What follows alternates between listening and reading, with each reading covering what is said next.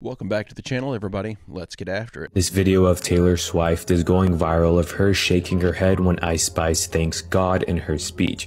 Now, given the context of what she's saying, she might have just been agreeing with her, and you'll see what I mean when I show you the clip in a second. But something you need to realize is that God can be anything, especially when Ice Spice was showing us those demonic hand gestures at the Super Bowl and rocking an inverted cross. But just check this clip out.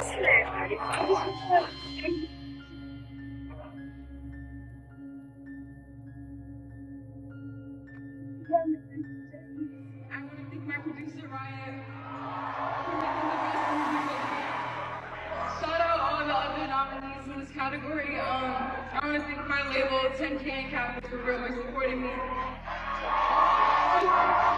And of course, God. Without God, none of this would be possible. Shout out the Bronx.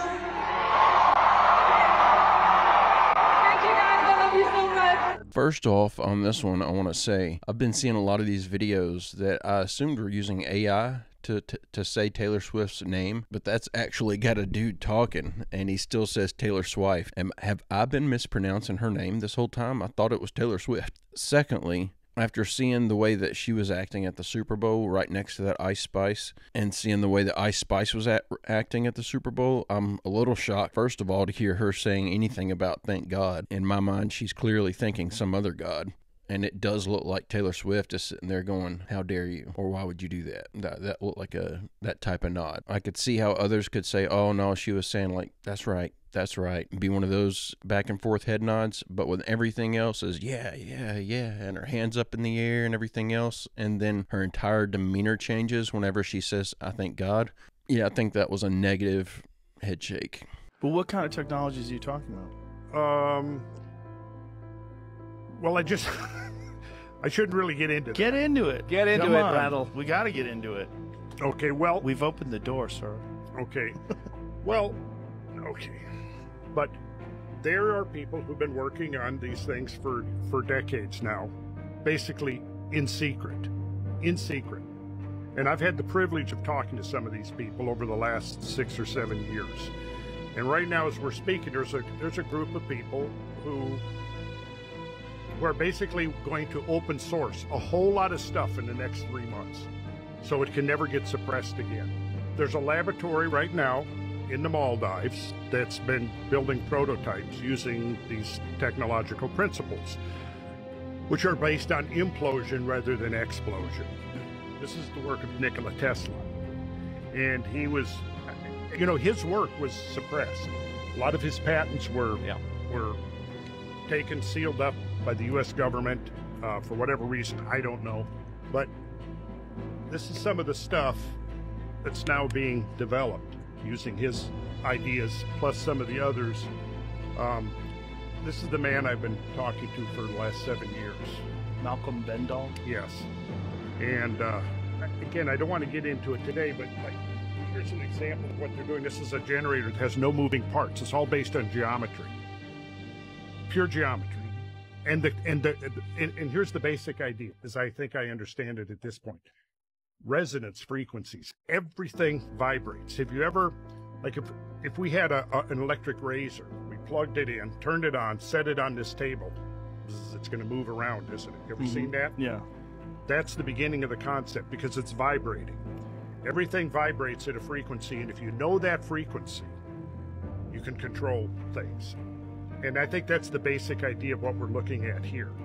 I feel like this video is the beginnings of a long journey of understanding of frequency and frequency technology advancement. I'm going to continue to look into this frequency technology stuff as it rolls out, because I think this is the future. I think this is the future of technology. I think the more that we come to understand frequency vibrations and how to manipulate and control certain frequencies and use them to our advantage, I think that's going to be the next big jump in human evolution as far as technology goes. It's really dawned on me that it's not altering consciousness, it's increasing consciousness. It's opening up the floodgates of the senses. People over thousands of years have talked about the unity of being, the oceanic feeling. But I'm beginning to wonder now if this is the greater reality. We live in a narrow field of reality. And what psilocybin mushrooms do is give you a glimpse into one giant consciousness, one great spirit. But I wonder if beings within the multiverse are going to extend their hands in friendship, and that this is going to be something that is going to be the next giant quantum leap in the evolution of the human species. Reality is so much greater than our discussion right now and the people listening to us. We are focused to the exclusion of other stimuli, and what psilocybin mushrooms do is open up your receptors to all that is there, not hallucinating. You're actually sensing and feeling what is present.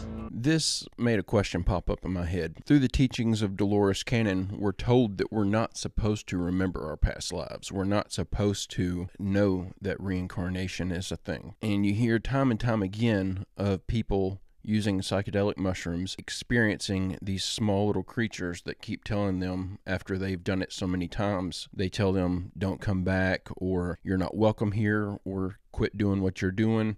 It almost seems like they're the guardians keeping you from reaching the true truth. Like they're trying to keep you from reaching that true spiritual awakening because you're not supposed to understand everything that goes on outside of this realm while you're living in it. I just thought that was interesting to think about. Hey, if you're enjoying this video, I make a new one just like it every single day. It'd be awesome if you'd hit that subscribe button and come back tomorrow to join me. By the way, where are the unicorns that are referred to in the Bible? Where are those, either in the fossil record or today? I'd like to see one of those.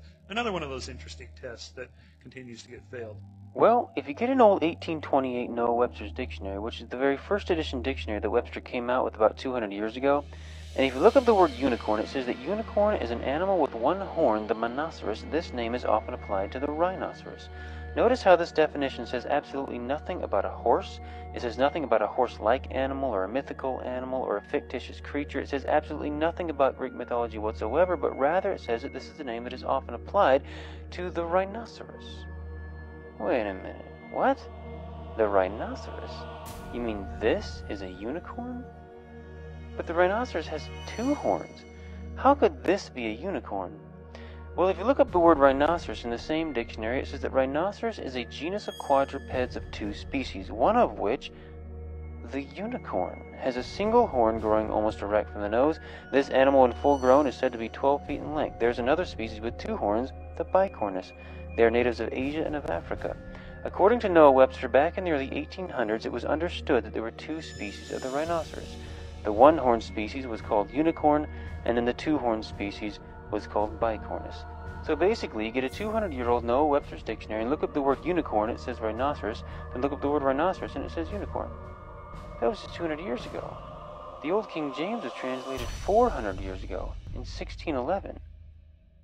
So if the definition of the word unicorn has changed in just the past 200 years from rhinoceros to horse, then it doesn't make much sense to take a modern definition of the word unicorn and apply it to a 400-year-old translation of the Bible.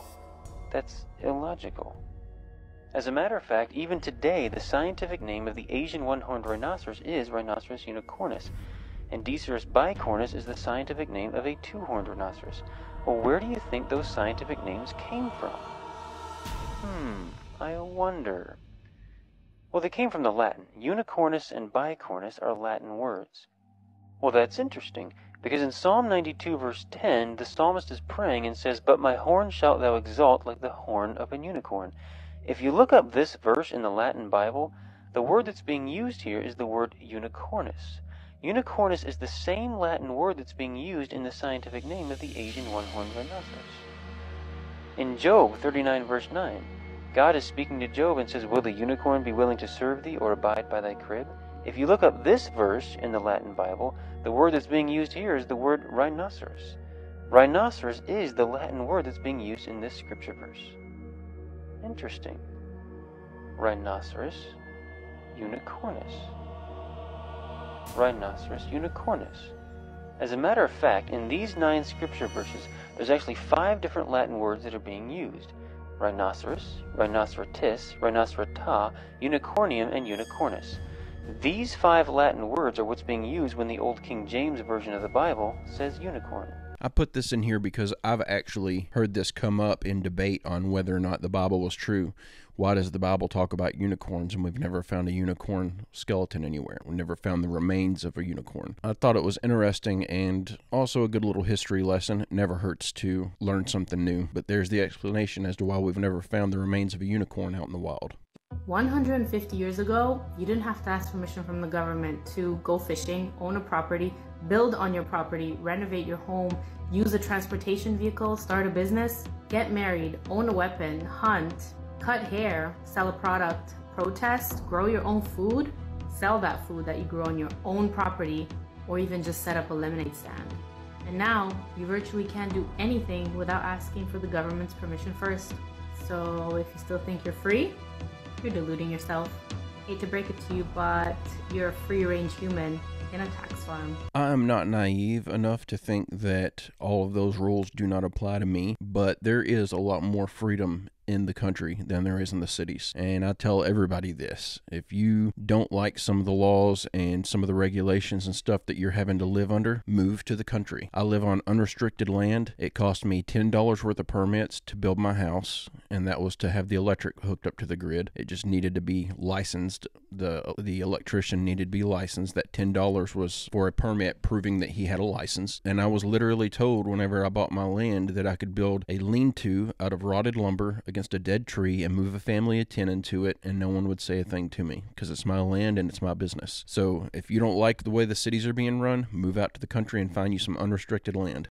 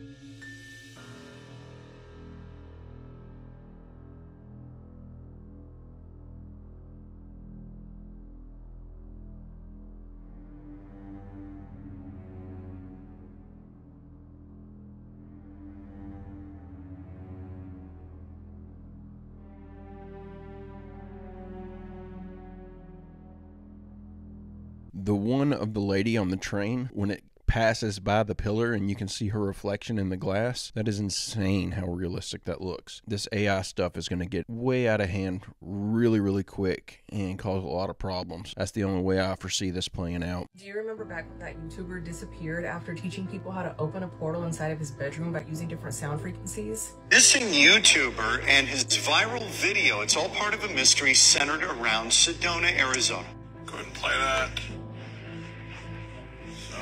Here, 528 tone.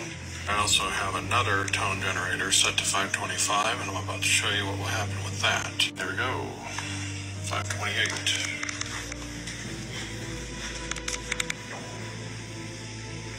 And already you can see a much more stable fracture.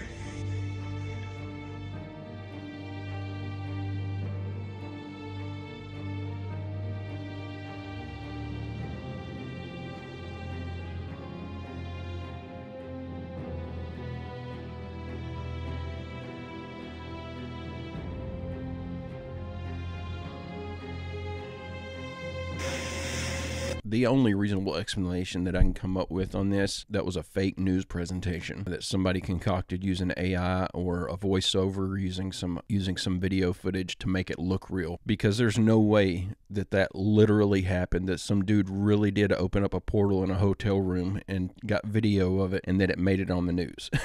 There's no way. Let's talk about one of the most interesting Christian legends, the legend of Saint Christopher, the dog-headed man. There are many Eastern Orthodox icons depicting Saint Christopher as a dog-headed man, also commonly known as the Cynocephaly, which apparently was a mythical race of dog-headed humans. Saint Christopher was known as the patron military saint. One of the earliest mentions of this legend dates back to the 10th century. A German bishop by the name of Walter of Speyer stated that Saint Christopher used to be a cynocephaly. A dog-headed man from a race of hybrids located in the land of Canaan in the New Testament. According to the legend, these dog-headed human hybrids ate people and barked like dogs. They were terrifying beasts. According to the legend, Saint Christopher became a saint after encountering the Christ child. After this encounter with Jesus Christ, Saint Christopher regretted his behavior as a cynocephaly and wanted to become a follower of Jesus Christ. The legend goes on to further state that because of Saint Christopher's repentance, Jesus Christ rewarded him with the appearance of a human. After that moment, Saint Christopher was no longer a cynocephaly. He was not a hybrid dog-human, but full human, and is now known as a patron military saint. This depiction of Christ with the cynocephaly actually comes from an ancient Eastern Orthodox Slavic manuscript found in Kiev, depicting Jesus Christ encountering cynocephaly, dog-headed humans. But again, this is just a legend, it's not officially canon, but it is interesting as to why St. Christopher is often depicted with the head of a dog. I believe aside from what's written in scripture, Jesus Christ has done many more miracles throughout his life on earth. Now a question I have for you guys, is Jesus Christ so graceful and merciful that he would even allow repentance to a dog-headed human hybrid? Would he allow an abomination to repent, and is it possible for some hybrid creature like this to repent in the first place? So I've never heard of cynocephaly or dog-headed people before. This is brand new to me, but as far as I know, we've never uncovered anything that looks like the skeletal remains of someone with a dog head. It's hard for me to believe there's any truth behind this one. What's the significance of UFOs? Number one, it's not what you think it is. It's not coming from other planets. The evidence doesn't suggest that. Interdimensional. Yes, and the reason is because time is parallel. It's not linear, or it's not like we start here and go forward in time. Time is side by side, which means everything in the past and the future is existing in this moment, but within different frequencies. So a civilization that's at the end of their technological cycle could build a submarine that changes its voltage and materializes in that same location, just into our timeline. So there's a consciousness aspect to this. Like, you have to think of like consciousness is like, it's like the mind of God, you know. It's not a dude in a toga with a crown of thorns making Jupiter, you know. It's like everything you see is one band of frequencies. The highest frequency is light, unified mind. The lowest frequency would be blackness, absence of love, absence of whatever. And physical matter is somewhere right in the middle, right? So you have the ability to tune up higher or tune down lower, and behavior and all these things and time, and it all fucking comes together. But what it means also is that your brain is what's called a transducer. You're an antenna. Consciousness. That's what I was saying to Duncan Trussell. Yeah, Duncan Trussell. So you create matter, and when you think something, it creates it. And you're not reactionary to your environment. You're actually proactive, and you just don't know it. So it really matters what you choose to see and feel, because that's literally what's being created for you. And people don't know this shit. So when you're like really into some crazy shit, the universe will start creating things, and we just think it's paranormal. Yeah. Like, for example, at UCLA, they were studying poltergeist events, and they found out that you could see a book move on the shelf and it scares you. But if you see a book move on the shelf and it scares the shit out of you, that book will then fly off the shelf and try and hit you. So the more scared you get, the more shit starts happening. And they didn't know why. Well, the reason is you're a transducer of your environment. You're an antenna plugging into all these frequencies, and once you go, oh, that book is moving, it'll move. So I can understand what he's saying, and to a degree I can agree with it. My main hang up on the idea of thinking things into existence is, if people are literally thinking things into existence that are considered to be paranormal, then why do we still have no believable paranormal video footage? Especially if people are conjuring this stuff up with their thoughts. They're expecting it to be there, and they get their phone out because they're expecting something to happen. Then wouldn't you say something would happen? They're expecting it, that it's going to be thought into existence, and they would get it on video. So for that reason, I think it's not quite as cut and dry as he makes it out to be. It's funny, like even like the story of Isaac Newton. So how did he discover gravity? Well, of course, he was sitting under a tree and an apple hit him on the head. Children, can I explain to you this? He already knew things fell down. Everybody knows things fall to the ground. That is not how he came up with the theory of gravity. The apple is symbolic of the tree. Once again, the tree of knowledge and good and evil. If you actually look up the old Apple logos, the very first ones, it's literally Isaac Newton sitting under the tree. So what did they change that logo to? An apple with a bite out of it. You guys understand what that means?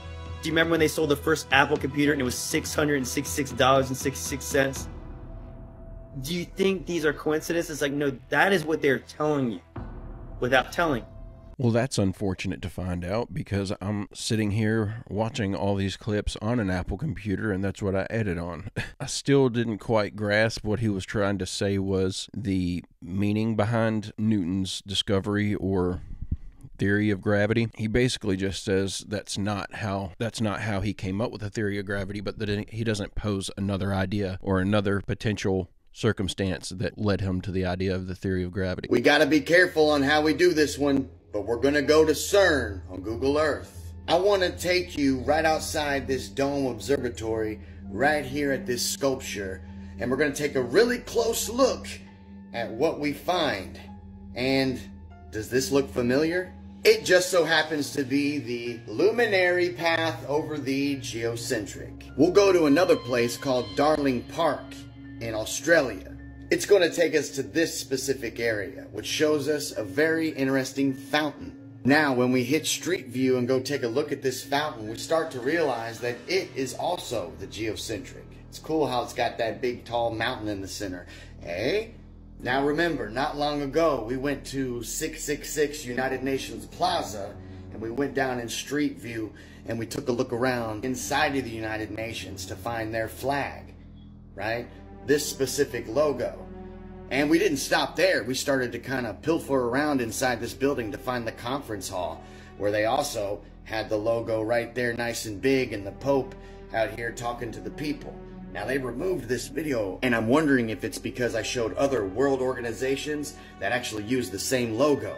The health, the weather, the seas, and the land all have the geocentric map as their logo and flag. So it just makes you wonder, why so much geocentrism when it comes to world-leading organizations? And why all over Google Earth are we finding fountains and sculptures that have something to do with the model that supposedly doesn't exist? I want to know what the supposed reasoning is behind having a serpent on the World Health Organization's logo. That's a little more concerning to me than the flat earth map that he keeps showing on everything. You know, just to show the other side of the coin, the flat earth map that they keep showing over and over for all these different organizations' logos is just the only way to put all of the continents onto a map. I'm not saying that there's no conspiracy or that there's not something to that and that map doesn't have more greater significance than what it appears to have, but potentially that's all that's going on. Are we more important than we are led to believe? Yes, we are, because we're consciousness and we're part of the infinite realm of consciousness. Therefore, we're as powerful as that infinite range of consciousness ultimately. But what the matrix does, the simulation, is it holds us in a perceptual prison cell that convinces us that's why this is happening, convinces us that we're insignificant and just little me and we've got no power. If you want to control billions of people and billions of expressions of consciousness in human bodies, isn't that what you want them to believe? And then there's this other point. There was a guy called Fermi, who, after whom something called the Fermi paradox is named. And he looked up into the night sky, not surprisingly, and he said, "Where's the frickin' aliens? There's all those lights, there's all those planets. They talk about billions of stars and billions of planets and billions of universes, whatever. Where's the bloody aliens?" Now, if you were creating a simulation and your target you wanted to keep in total ignorance of everything, so they would just be your cattle to farm of energy, you don't want interaction with the outside that's going to widen your perspective of what's going on. You want to look into the night sky and feel alone and feel insignificant and feel small. That's all that is there for. And what are they manipulating? We keep coming back to it. They're manipulating our perception. He's saying that's all that the night sky is there for, is to make us feel small. So I guess this guy is convinced that we are in manipulation, that we are in a simulation. I guess you could call it a manipulation if we're in a simulation. But it's very interesting to see somebody that's that convinced that we're living in a simulated reality. I'm not convinced of that. I think it's quite possible, but I don't think that the evidence is there. I'm convinced that life is too complex for it to be a simulated reality. I think we are very close to having the technology to simulate something close that feels real, but I don't think that we'll get there for a while. The sheer amount of computing power that it would take to simulate something like the Earth, I think it's hard for me to fathom. I'll just put it that way. I could be completely wrong. We could all be living in a simulation. It could have been started last Thursday. Everything everywhere all at once. You know, that was the theory that Terence McKenna had to the thing that's going to change the universe, is that one day someone's going to invent a time machine, and that when they invent a time machine, all time ceases to become linear. So you think if you have a time machine, well, I'll just go back to the time where they were making the pyramids and I'll watch them do it. That's not what it works like. What he was saying, you can't travel where there are no roads. So once a road gets built, then you can travel. So once a time machine gets invented, then anyone from the invention of the time machine forward to forever can come back to that moment and can go to any point in time from that moment to the end of time. So all time ceases to be linear. So there's no like tomorrow will be Wednesday and the next day will be Thursday. No. It's everything happens everywhere all at once. So people can travel back and forth through time. You can never own anything because someone could just travel through time and take it away from you when you weren't looking. Like as time travel gets more and more sophisticated, you can go back and forth in time while you're talking to people. You know, if you don't like what you said, you could rewind and start all over again. If you're in an argument with your wife, you can go to the library and get information and come back and go, actually, you know, Herodotus once said, and then bam, your wife thinks you're the smartest guy in the world. I don't think that time travel could work that way. I think that time travel is going to be something where we're able to see into the past. I don't think we'll be able to actually physically go there. I think if time travel existed, or if it was even possible for time travel to exist, I think we would already see signs of it. I don't think that it would work that way where you wouldn't be able to go back past a certain point. If suddenly you had a time machine and you were able to go infinitely into the future, you would eventually find someone with advanced enough technology that they had figured out how to go back past your starting point, I theorize. But guys, that's the end of this video. I hope you enjoyed the clips that we watched today. I'll be back tomorrow with another video. I hope you come back to join me. Don't forget to drop a comment and say hey down below. I will see you tomorrow in the next one. Have a great, safe, fantastic day, and I will see you tomorrow.